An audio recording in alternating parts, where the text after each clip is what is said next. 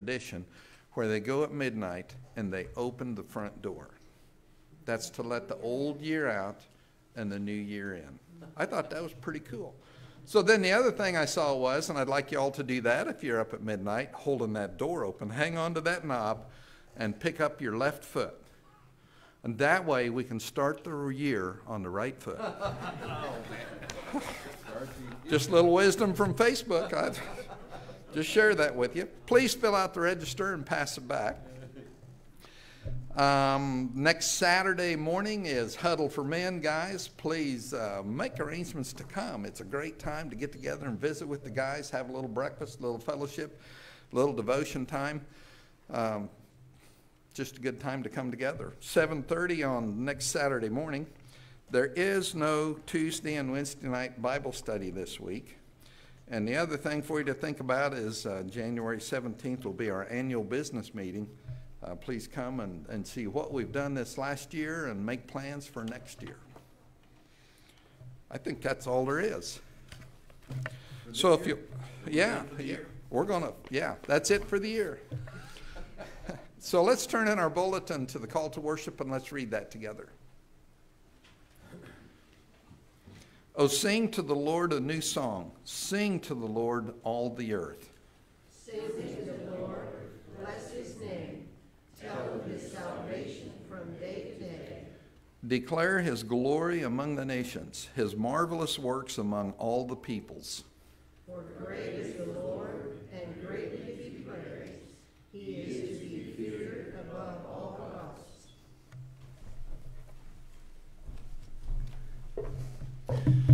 Very good. Well, it's loud. That means you can hear me now, isn't it? It's not good. Well, it's great you're here, and like this is the last Sunday of the year. That's crazy, isn't it? It won't be long, and it'll be May Day. I'm hoping. I know, and I'm hoping it's warm. I don't care what day.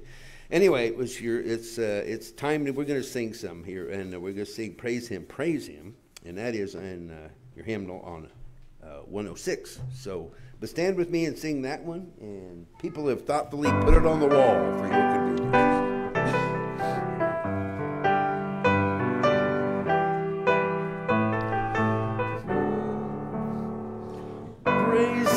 Praise Him, Jesus, our blessed Redeemer. Sing, O earth, His wonderful love proclaim.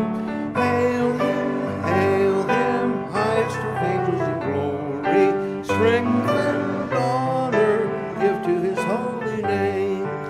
Like a shepherd, Jesus will guard His children. In His arms He carries them all day long.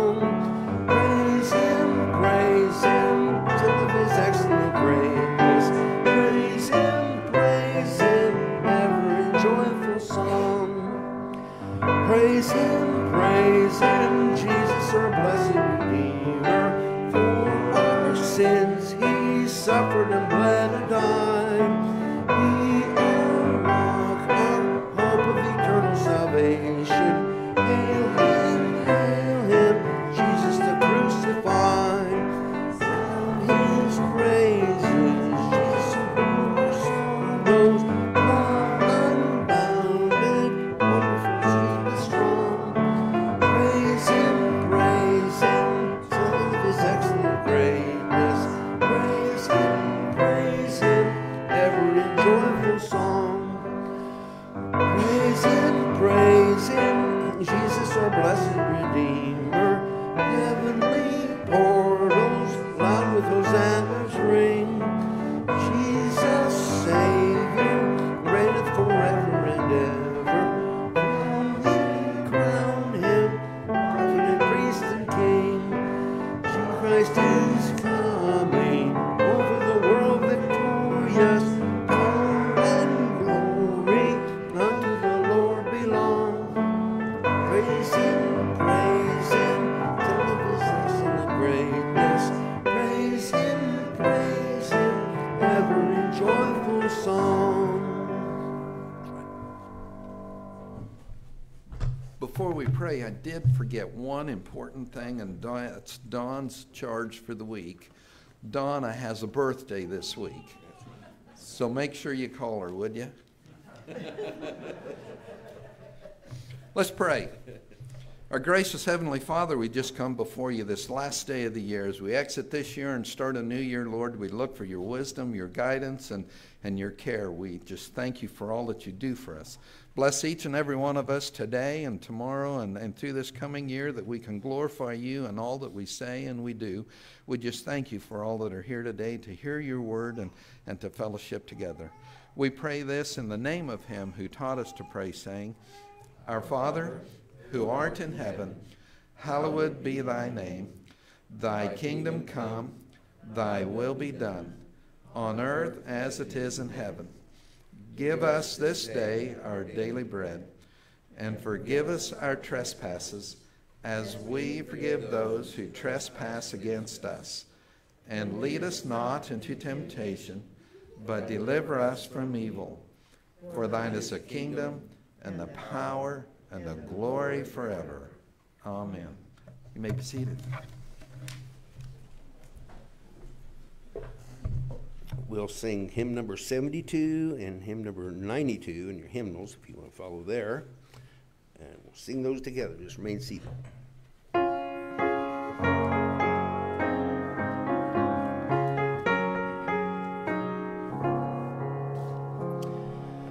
will glorify the King of Kings. We will glorify the Lamb. We will glorify the Lord of Lords, who is the great I am. Who sings in majesty, we will bow before his throne. We will worship him in righteousness. We will worship him alone. He is Lord of heaven, Lord of earth. He is Lord of all who live. He is Lord above the universe. All praise to him we give. Hallelujah to the King of Kings. Hallelujah to the Lamb. Hallelujah to the Lord of Lords, who is the great I am. Hymn 92.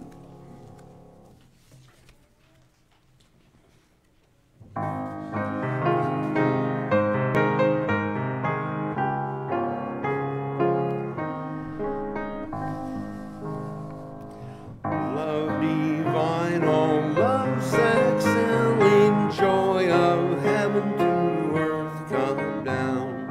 Fix in us thy humble dwelling, all thy faithful mercies crown. Jesus, thou art all compassion, pure unbounded love thou art. Visit us with thy salvation, enter every trembling heart. Breathe, oh breathe thy loving spirit into every troubled breast. Let us all in thee inherit, let us find that perfect rest. Take away our bent to sinning, Alpha and Omega be. Faith and interest its beginning, set our hearts at liberty. Come, Almighty, to deliver, let us all thy life receive. Suddenly return and never, never more thy temples leave. Thee will we be always blessing, serve thee as thy hosts above. Pray and praise thee without ceasing, glory in thy perfect love. Finished in thy new creation, pure and spotless let us be. Let us see thy restored in thee. Change from glory into glory, till in heaven we take our place, till we cast our crowns before thee, lost in wonder, love, and praise.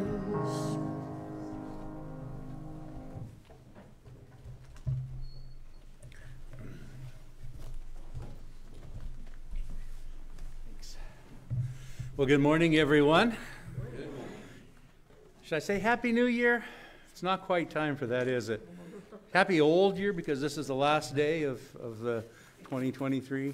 Are you happy about that by any chance? Yeah, it's kind of like, oh, finally, we got to the end of it. Before we go to prayer, I just have a couple quick things I want to say. Thank you very much. Last week we were given a gift from the church. It was very generous, and we really do appreciate that.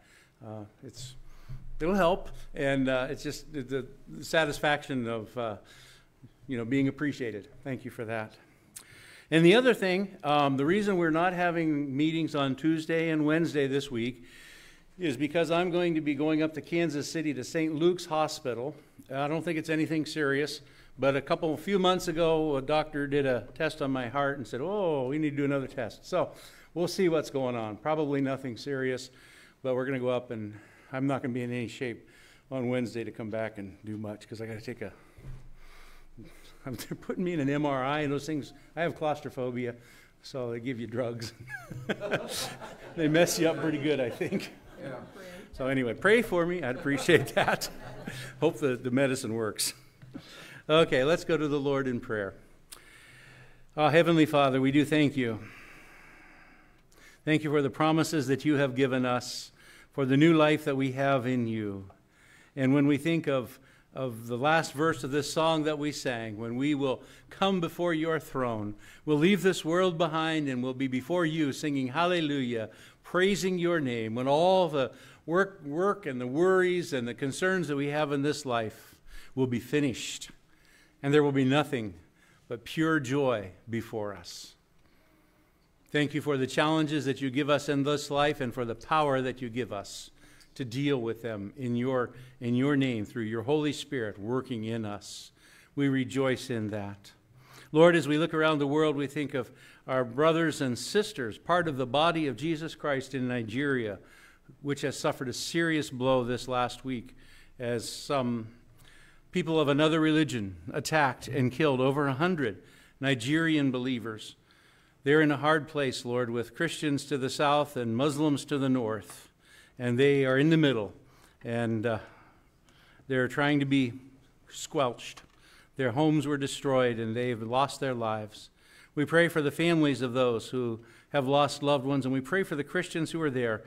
May they be strong, Lord. May they not be intimidated in any way by this going on. And by their love and by their courage in you, may those who want to persecute them see that you are the true God, and may they turn from their ways and turn to you. We thank you for this. We think of our own nation, our leadership, and problems that we have in many places. We ask for your blessing there. We ask that you would guide us in the path of truth, and may justice come out. We thank you for that too, Lord. We think of Vern's friend, Pam, with pancreatic cancer that has spread to her bones. It's usually not a good sign. We pray that you would encourage her in these days, and if there is treatments that she can take, that they would help to extend her life and give her some joy and peace in the days ahead. And Lord, we trust that she is ready to meet you. Thank you for Charles and Susan and how you've blessed them over the years, and even in these days of challenge, help them. Help Charles to have peace and to be calm and to not be bothered by things that aren't really an issue at all, and be with Susan as she takes care of him. Encourage her and give her health. Thank you for Maya, who's doing so well, Mark's great-granddaughter. We rejoice that she is just so precious, and she's in ICU yet, but she is thriving. Continue to bless her. And Matt, Paula's daughter's brother-in-law, continue to help him too, and help him in every way, not just physically right now, but in long-term life issues. Guide him and direct him. And Roger, we thank you that he is doing so much better. May he continue to have a regular heartbeat. And Janice, Chris's friend, we lift her before you and her recent setback. We pray for Jasper, encourage him and strengthen him and give him peace and direction. And Sue, as she's in therapy now in Mercy Hospital, may it go well with her and may she heal well. This fracture in her bone, may it mend and just be with her in every way. Be with Lisa, continue to help her in her Omega House and the ministry that she has there with these women. Help her to be a good example to them. And Lord, there are times probably when she doesn't know just exactly what she needs to say in certain situations, but give her wisdom and just give her the words. And we thank you for it. Continue to bless the work of the Omega Project here in McPherson and other places where they are. Bless their ongoing ministry. Thank you for the deep down good work that they are doing. Be with Vern as he struggles with cancer and also the back pain. Bless him and give him wisdom and strength. And Jennifer, too, as she stands beside him. And be with Gloria. Give her strength and joy. And Jerry, as she continues to recover, give her direction in the future, too, and peace about it all. Thank you for how you have blessed her in these days. And Karen and her special request. And Shauna, thank you that her cancer treatments are going well and the energy is increasing. Continue to bless her, we pray. And Jerry, Chris's sister, and all that she's going through. And Chris as well, as she's recently moved. Bless her and help her as she gets settled there. And we thank you for it. And Lord, you know our hearts and our minds, our spirits. We lift our requests before you now.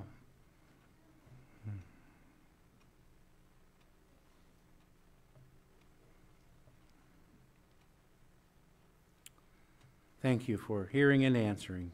In Jesus' name, amen.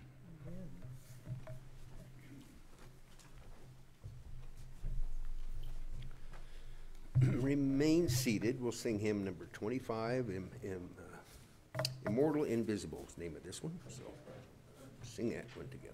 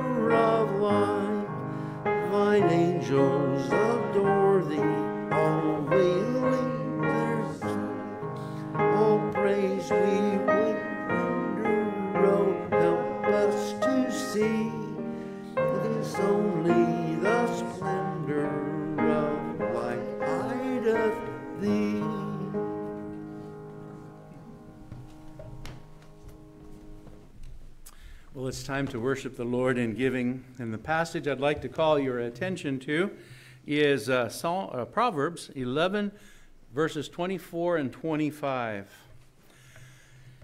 One person gives freely, yet gains even more. Another withholds unduly, but comes to poverty. A generous person will prosper. Whoever refreshes others will be refreshed. Ushers, would you come forward, please?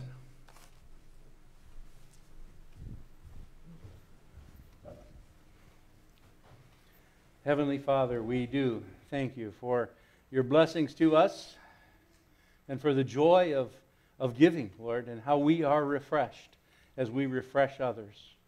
I pray that you would bless this act of worship. May it be to your glory and to our good as you work in us. In Jesus' name, amen.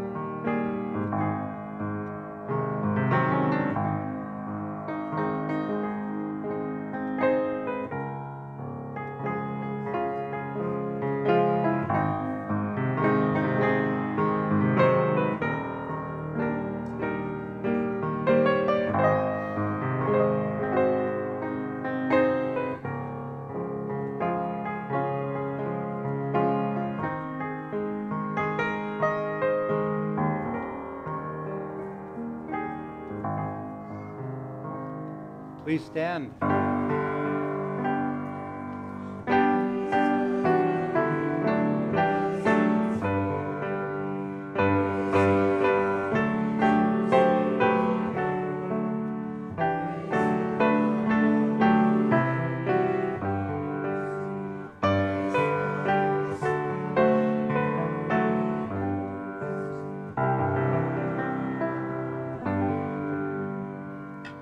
And you may be seated, except for children, young people. Come on up front. Got a little message for you. Thanks for coming. Here comes Sydney, too. Good. Hi there.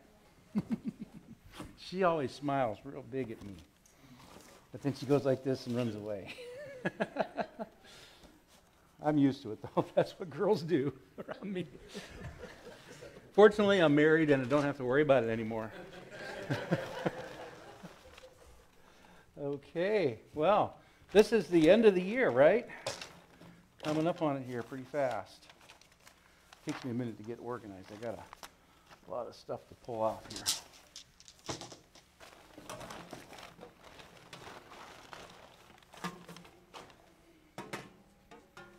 Okay.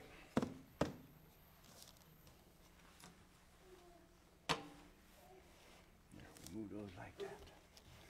All righty. Now, today, we'll step over here.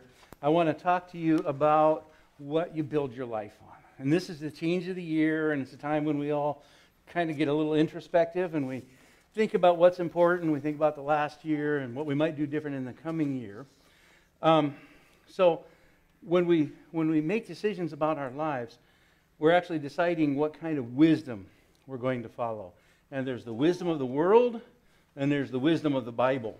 For instance, the world says, if your teacher says something that you don't want to hear, don't listen. You don't have to. Right? Okay. The wisdom of the world says, if someone hurts you, then pay them back and do it double. Make them really hurt back. Or the wisdom of the world says, it's hard to tell the truth sometimes. And in those cases, you don't need to. Just lie. Nobody will know the difference. Or the wisdom of the world says, if you really want something, just go ahead and take it. And we build a foundation in our lives based on the wisdom that we listen to. Come on up. Yeah, you're doing good. Come on, there's room for you right here. Okay, so this is your foundation that you've laid, and this is life. And life comes at you, and it sometimes it's challenging. Let's see how well that foundation holds. Not so well. Okay. Well, we should build our lives on the wisdom that God gives us. And that wisdom says, if the teacher's talking to you and you don't like what she's saying, you better listen anyway. Because the Bible says, listen to your parents and obey them, and also those who are in authority over you. Because God has established authority. It's from Him. Or when someone hurts you, pay him back double. Instead of that one, the Bible says, turn the other cheek. That's not an easy thing to do always. But we are to be gentle with others, even when they hurt us. Or the telling the truth one. If it's hard to tell the truth anyway. It's one of the 10 Commandments. Don't bear false witness, which means don't say things that aren't true. Tell the truth. And then the one that says, if you really want something, just take it. Well, the Bible says, don't be envious of other people and what they have. Be satisfied with what you have and be thankful to God for what you have. Some other wisdom from God is pray for those who hurt you. Not only don't punch them back, but pray for them and ask God to bless them and help them. And let's see, there's probably one more here that we should think about. Do unto others as you want others to do unto you. The golden rule. Okay, so that's the foundation that God gives us in His Word. So we're building our life on that foundation. Let's see how it does when the weight of the world comes down on it. Look at that. It holds firm.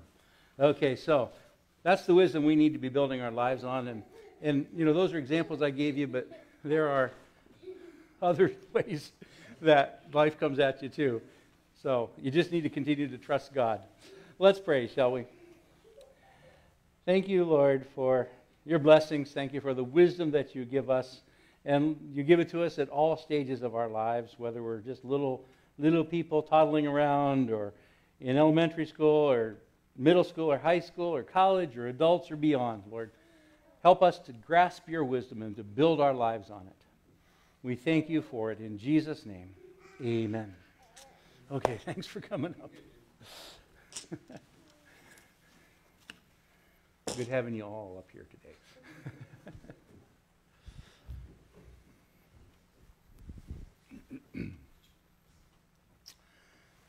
Well, I'm going to do something a little different today than I've ever done here before. I changed the sermon that I planned to give. And so what's in your bulletin is not what you're going to get today. I can do that now and then, I think. It's the end of the year, right? And so I thought I needed to say something about the end of the year. So I was going to incorporate that into what I had already planned. And it turned out to be 2 sermons, and it was just too much to get in 20 or 25 minutes. And so I broke it in 2, and you'll get the other part next week. So today, the text that I want to read from is found in Ecclesiastes. It's chapter 3, verses 1 through 11. Ecclesiastes 3, 1 through 11. And I'm not sure how familiar you are with Ecclesiastes, but it's, if you're feeling discouraged and you want some misery loves company, if you want some comfort for your soul, read Ecclesiastes, because he just goes on and on about how meaningless everything is.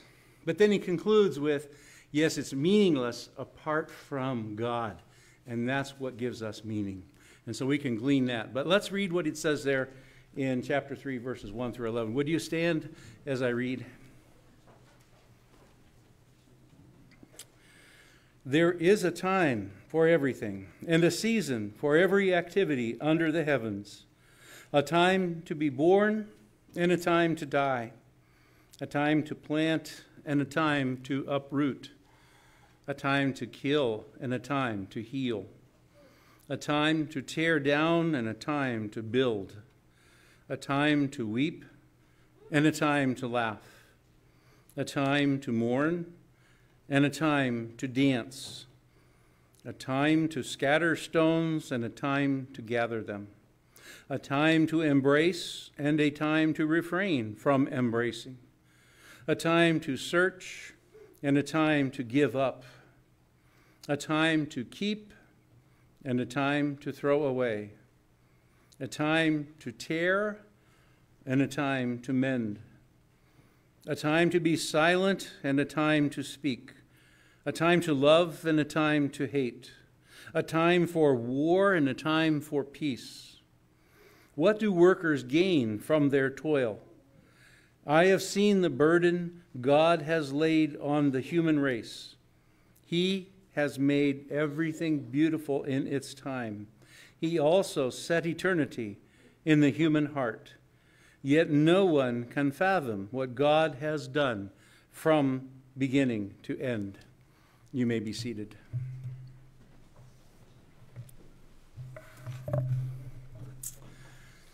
So here we are, the last Sunday of 2023, in the last month of 2023. When you wake up in the morning, it'll be 2024. It'll be the new year. In fact, already in Japan, it's the new year. It's about 2:30 a.m., really, really early, Monday morning there. Somehow to me, finishing up what you've been doing and beginning something new feels good. Whether it's been a good year or a hard year, it's good to wrap it up and to start over next year with a fresh new year. We, as human beings, were created to do well in cycles and in seasons. For instance, we have 24 hours a day, every day. A part of that is for sleep, and the rest of it is for being awake. We have 7 days a week. 6 of those days you can do your regular work. On the 7th day, you rest and you worship and you rejuvenate. We have the 4 seasons. Spring, when everything seems to be coming back to life. And then summer, when the days are long and full. And then the fall, when the leaves begin to turn brown and drop to the ground. And then winter, when we slow down and just try to keep warm.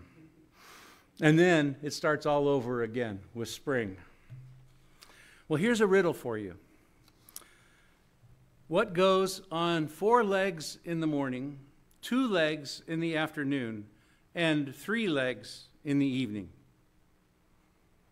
Have you heard this one before? Cinnamon knows. It's from literature. It's the Sphinx riddle that he gave to Odysseus. And if you answer it wrong, he eats you in the book. And Odysseus answered it correctly. And it is a person.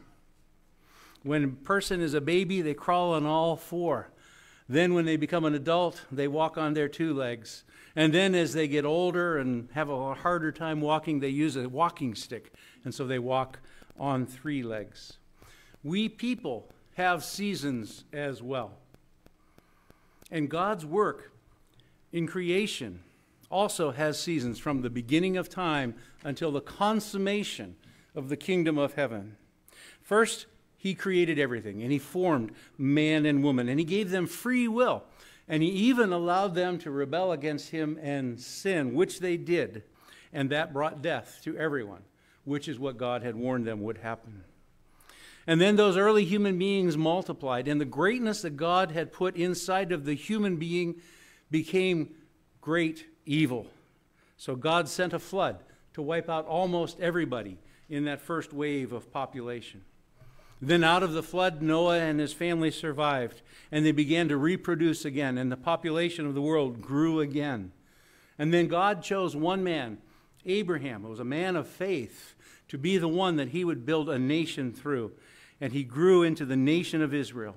They were given God's commandments. Those are good commandments that when followed, they bring prosperity, health, and good relationship to God. But, as you know, they failed. And they ended up being scattered among many nations. And even the place where they worshiped God was destroyed, so they could no longer offer sacrifices. That was a season of God. And yet God had another season planned. And that was the season when he would enter the world himself as a man, just like the ones that he had created. But he would live perfectly, following the laws as no other could. And he would conquer evil and corruption and topple wicked leaders and foolish people. He came as the Lion of Judah, the mighty king. And he conquered by being unjustly put to death. That doesn't make sense on the surface, does it? I had a teacher in high school that talked about a fight that he had when he was younger. And he said, first, I punched the guy in the fist with my stomach. And then I punched him in the fist again with my jaw. And I showed him. Well, you know, winning by losing, it worked for the teacher, and it was really a joke, I think. I don't think he was serious, but he was a teacher you can never tell. No, Jesus conquering by dying doesn't make sense in a worldly way of thinking. If you're going to conquer, you have to be strong and powerful. You must meet all challenges with superior strength. You must not bow down. You must keep your head high. That's worldly wisdom. But that's not what Jesus did. In the book of Revelation, John saw visions of heaven shown to him by an angel, and he heard from Jesus. And as John was in this vision, he was before the throne of God, and there were the 24 elders around him, and there was one of them who said, behold the behold the Lion of the tribe of Judah, the Root of David. That's what John heard. And so when John went to look, to behold, he didn't see a lion. He saw a lamb that looked like it had been slain. The Lion of Judah was a lamb that was slain. Somehow, when he looked at this symbol of Jesus, it was a lamb and it had been slain. In the days when they did sacrifices, they would take the lamb and they would slice its throat and allow the blood to drain out. And somehow that's what John saw when he looked at the Lion of Judah. Now you have to understand that John's vision in Revelation had a lot of powerful symbolism. It was used to communicate. So Jesus isn't literally a lion, nor is he literally a lamb. He is God, an eternal spiritual being who became man, God and man together. So now he has a human body like ours, only it is a glorified body. It can live in heaven while we cannot in our physical bodies. Jesus has all power and authority. But I've always wondered, since I went to Sunday school as a little boy and heard this, why did Jesus have to die? Why couldn't he have just gotten rid of the devil and then just declared us free of sin? Just because he's God. He can do anything. Why didn't he just do that? It would have been a lot simpler solution than him coming to earth, suffering and dying on the cross, being raised again, that's glorious, and going to heaven, yes, and then us having to go through a pilgrimage here, where when we turn to him and have our sins taken away, we still have to endure because the devil is trying to stop us. And it's a struggle. And, you know, it would have been easier if he'd have just taken us all to heaven right then. It would have been great, in fact. Well, here's why Jesus conquered by dying. At least my understanding of it. And I think it's biblical. It was the only way that he could accomplish his purpose in this world. And that purpose is to have a beautiful world filled with people who love him and who love each other, and they do it from their heart. People who are fully free and yet choose to follow him. Not people who obey out of fear of punishment, or because of legalism, or because they are forced to, but people who follow him because they know what it is like to be guilty of sin, deserving of death, and yet then to be forgiven and made 100% pure and righteous before God. And the only way for him to accomplish that purpose was to do exactly what he did, to make the world a good place for people to thrive, but knowing that they would rebel and mess it up. And since they were like that, then since we are like that, we've messed up and we've rebelled, we have sinned, but we are saved by him. And that puts us into a position of eternal debt, of gratitude to him and dedication. And that's what he wants. He wants us to be grateful and to be dedicated to him out of a willing heart. That's for his glory. Yes, definitely for his glory. We're created for his glory. God is not an egomaniac wanting glory because he's God. He deserves glory. But it is also for our good. We are most blessed, most joyful, most at peace, most where we really need to be when we are in that position with God here on earth and as we will be in heaven. We humans who have been redeemed by Jesus can know things that angels just don't get. Angels are above us in the created order. They're spiritual beings, and if God gave them permission, they could zap us and we'd turn into a poof of flame and be gone. They obey God. They're under him, but they're over us. But we have the privilege of experiencing sin and redemption. And we understand it at a heart level, but they don't get it.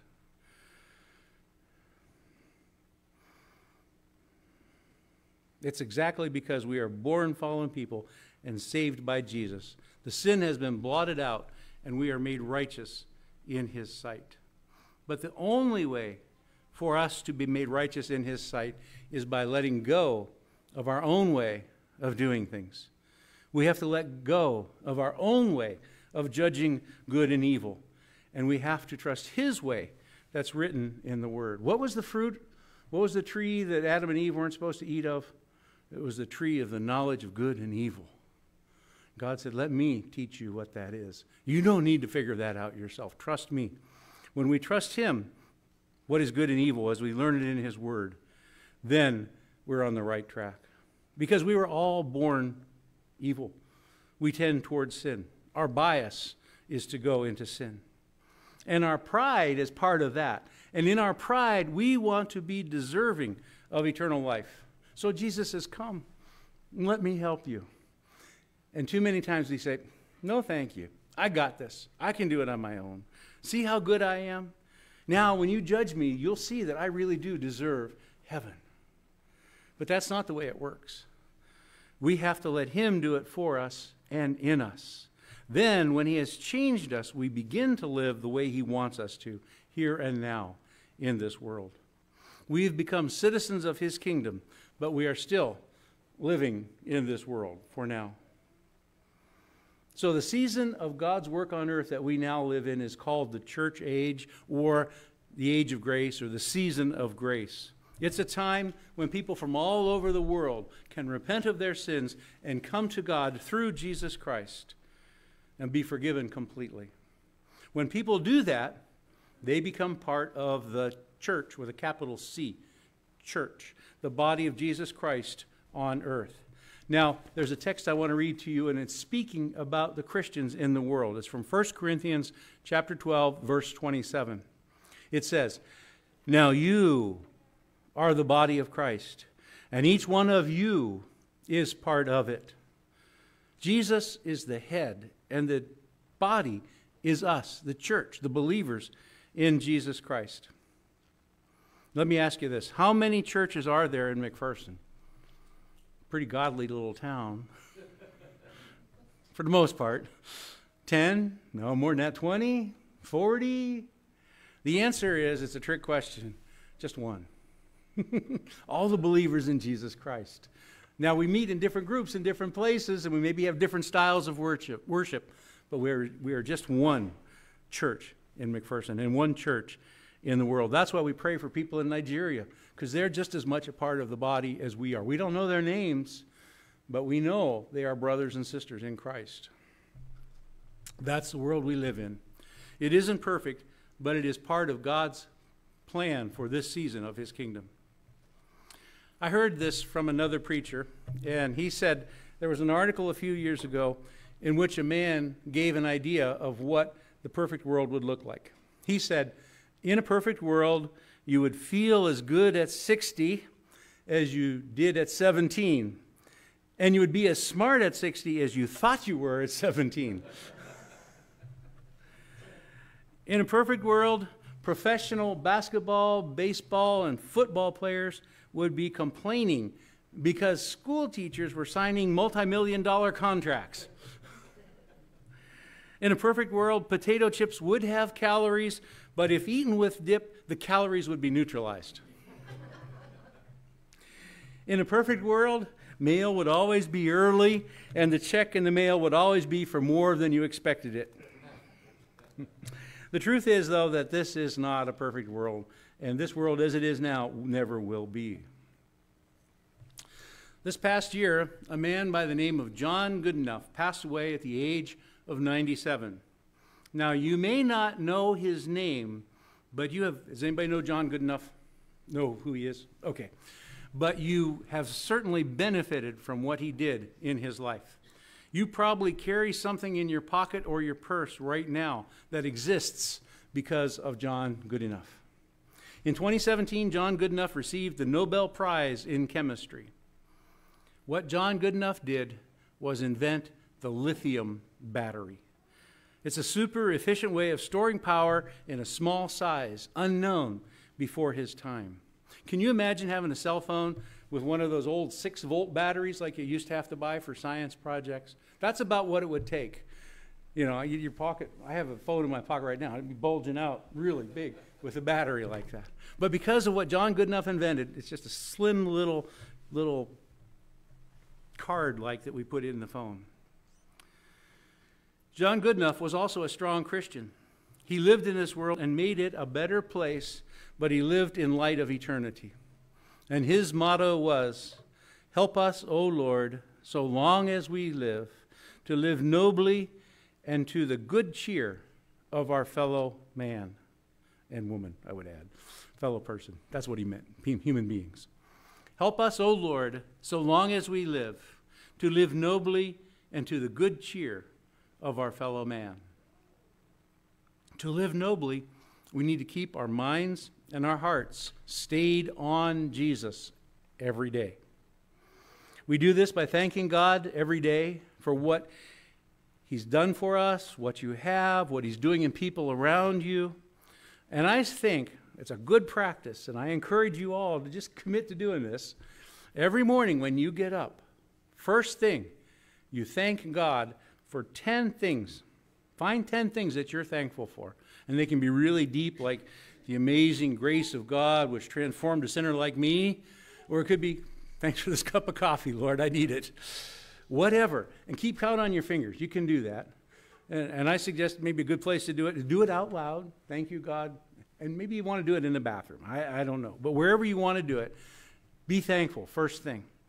And then sometime during the day, preferably in the morning, but anytime works, pray about your day. Pray for the people in your family, the people in the church here, people you know that are in a hard place, maybe colleagues at work or wherever, or people that you just want God to bless. It doesn't need to take a long time, maybe even just a few minutes. And then sometime in the day, preferably in the morning, I think, read the Bible. Now, there are 2 Bible reading plans on the table in the lobby there, and I want to explain them, but they're real simple. I'm going to use one of them this year. The first one is the reading plan to read the whole Bible in a year. And the way it works, it has scripture from 4 different books each week. Matthew, Acts, Psalms, and Genesis starts out the first week. You read 5 times in a week. You don't need to read 7 days, just 5 days. And if you miss a day, then you can catch it up before the week is out. And if you get them all done by Friday, you can read more. You can read something that you read earlier and wanted to think some more about. One of them takes 15 to 30 minutes a day to read. And it'll get you through the whole Bible in a year. And the other one, 5 plus 5 plus 5. 5 minutes a day, 5 days a week. And then they've got 5 questions that you can answer to help you think about it. And it will get you through the New Testament in a year. You just read 1 chapter a day. One of those I encourage you to pick up and take home, put in your Bible, and just read through either the New Testament or the whole Bible this coming year.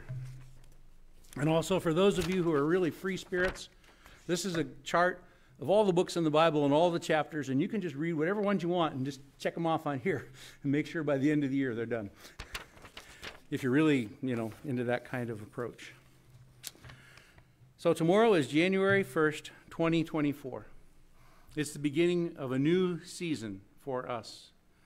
Let's make the most of it that we can. Shall we pray?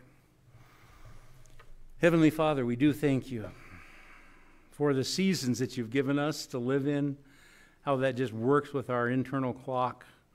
Our bodies were made to thrive in this environment, and our spirits and our minds too. Thank you for that. But Lord, we also thank you for the seasons of your kingdom work in this world and how you've brought us in at this time. This is a great time in church history and world history to be your child. We have Jesus. We have the Bible and all of its fullness and the truth that it brings to us. And we can trust in you. And the times are perilous, but Lord, you are with us in them. We thank you for that. Help us to keep our minds and our hearts stayed on you every day. Be with each of us here, Lord, and challenge us in that way. And help us to start out tomorrow doing it and to just continue on until December 31st, 2024. Well, thank you for it in Jesus' name. Amen.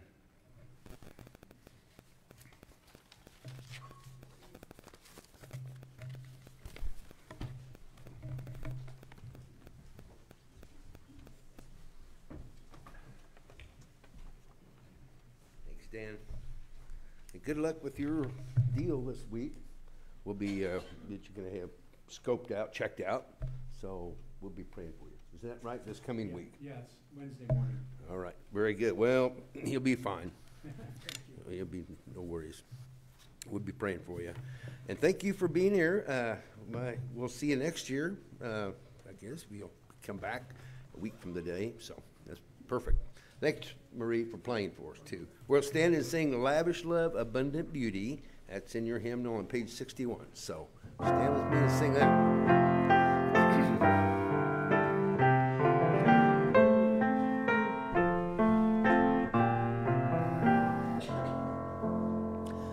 Lavish love, abundant beauty, gracious gifts for heart and hand, life that fills the soul and senses, all bursts forth at your command. Lord, Lord, eternal Father, great Creator, God and friend, boundless power, give full expression to your love, which knows no end. Who am I that you should love me, meet my every need from birth?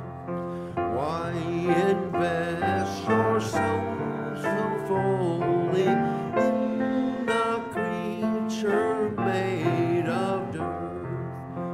In your loving heart you planned me, fashioned me with greatest care. Through my soul you breathed your spirit, planted your own image there. I am yours, eternal Father, all my body, mind, and heart. Take and use me to your glory, for yourself in every part. Your love brings joy and gladness, flowing forth within my soul. May my very breath and being rise to you, their source and goal. Grace, mercy, and peace from God the Father, the Son, and the Holy Spirit be with you henceforth throughout the coming year and forever. Amen.